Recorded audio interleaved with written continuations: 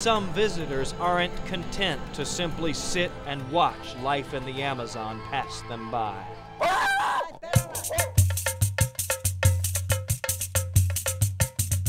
Now, for some tourists, Americans especially, the natural excitement of the Amazon, for some reason, isn't enough.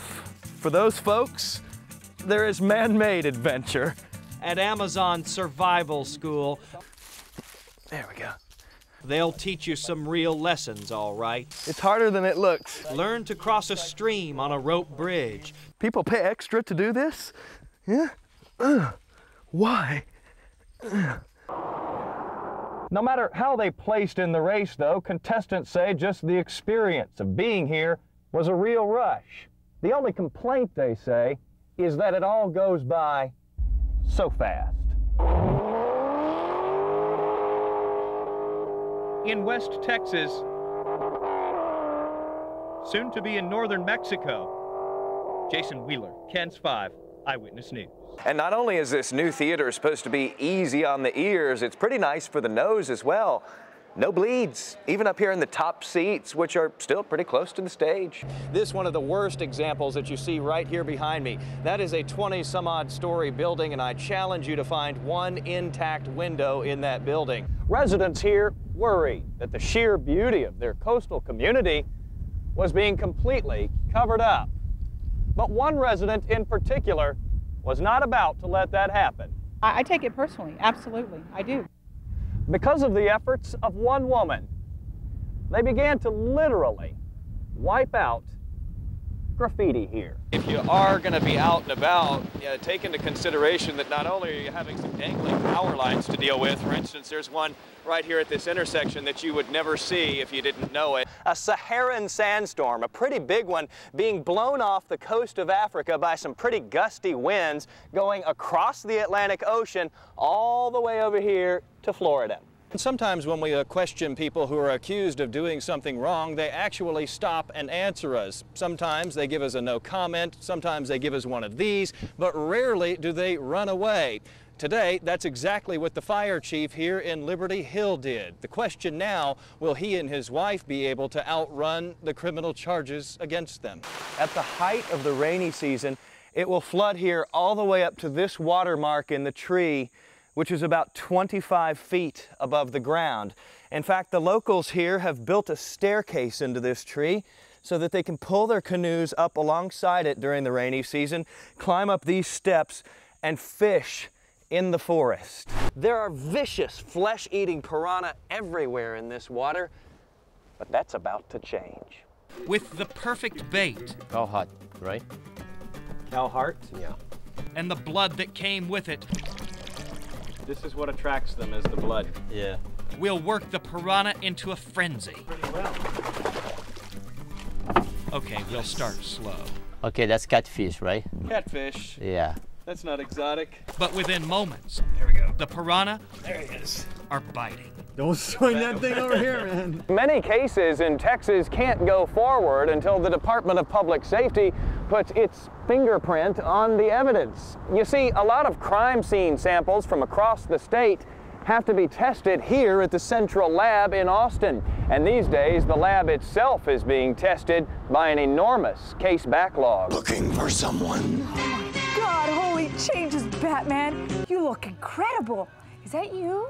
Of course it's me. It's Jason. Don't you recognize me? I didn't even need all those extra muscles that they gave me for the costume. Oh, actually, I did use all of them. But you know, I feel so powerful. You know, in situations like this, they like to be overly cautious and err on the side of caution, if you will. So they've gone ahead and locked that school down just to make sure that everybody inside there is okay. I'm going to lift up this crime scene tape so this officer can make it through. He did. K9 unit arriving on the scene here. Now, maybe it's life imitating art or the other way around, but for some people, island survival is more than just a game. It's a way of life. The grand prize, getting away from it all for good.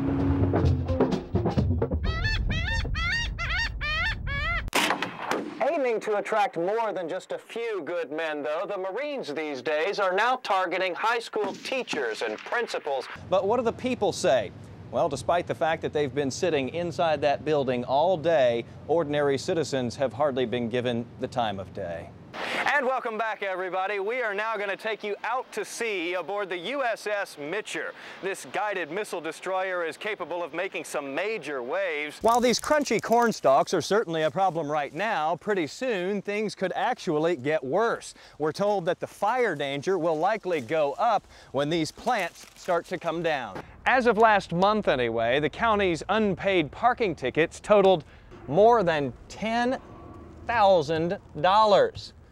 County bosses are now going to have to try to find a way to clean up this expensive mess and drive home the point to county workers that they can't just ignore parking tickets. Almost off the meter, 95% of those surveyed so far agree it is time to increase the fines for some parking tickets. The city cites that option as a way to make an extra $271,000. Also, some public pools may have trouble staying afloat because there's deep support for closing them. A full 88% say go for it.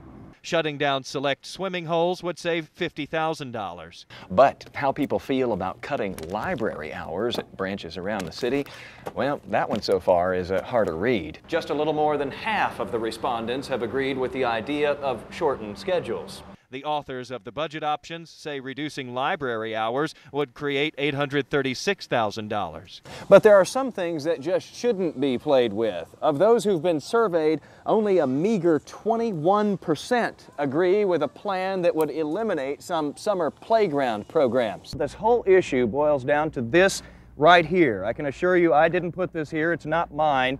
Somebody obviously left it here earlier today. Now a New Braunfels city councilman is claiming that too many tubers riding the rivers here are simply drinking too much, and that the end result is that they're not the only ones getting trashed. This is my first time actually watching this in person. You're expecting after so many years for it to play out just like it does on TV, where you see it and hear it all go at the same time. We're actually about 3.5 miles away from the launch pad here, and so what actually happens when this thing takes off is that it goes up, you see the tremendous burn going on, but the thing is as quiet as a church mouse. You can't hear a thing until a couple of seconds later when all those sound waves get over here and start shaking the building that we're standing on, and you really start hearing the engines firing, and it's just amazing to watch that go up. If it were just for that one cloud that could have gotten out of the way so we could have watched it further. They mix it up just right so that you don't get that bad crick in your neck from looking up so much at all the airplanes. They actually put some stuff at eye level down here for you to look at as well. One of those being the Marines who stormed ashore yesterday. This every year is one of the real popular things. The Bayou City certainly living up to its name today. In some places, these waterways, which really act as enormous drainage ditches, have been flirting with their banks, coming right up to the edge, but so far they have been able to handle the runoff. And as Edouard makes his way out of Houston now, the deluge he dumped here is doing the same. Judy, there are now dozens of homes and businesses here in Bastrop County that look like this, just pure destruction. As the water in this creek rises, it comes into contact with these sensors on the side of the pole. When it gets high enough to where it looks like it's about to go over the road, flashing lights up the road are automatically triggered. Folks, if ever there were a day where you might want to impress the boss and stick around work a little longer, today is that day. It's dangerous to be out, first of all, and secondly, you're very likely to run into a traffic jam on the way home anyway. You're going to get it if you're headed out right now. This vehicle here was brought in just a few minutes ago by our news director's husband, who happened to be one of many who got caught in this out on the road. You can see the different dings and dents all in the front of it here in the hood. But the flag lady isn't waving the white flag just yet. In fact, she says the banner burner responsible for this vandalism has started a new fire within her. And she vows she will return here to restore Old Glory to its full glory.